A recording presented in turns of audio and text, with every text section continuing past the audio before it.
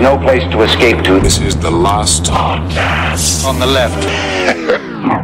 Well, in order to solidify his title of Magus, Crowley went on a magical retirement to New Hampshire. There, he caught a frog, presented it with gold, frankincense, and myrrh, and baptized it with the name Jesus before releasing it. Oh, you're so cute, little Jesus. How I love you. Oh, go in there and lily pad. Hang out over there.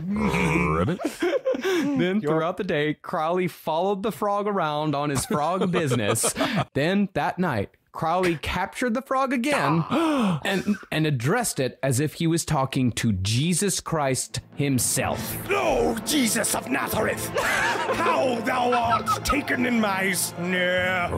All my life thou hast plagued me and affronted me. You're such a cute little belly. In thy name, with all the other free souls in Christendom.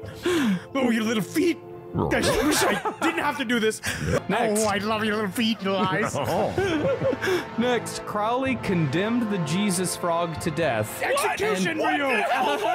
What did the frog do? And he crucified it. Crucify him.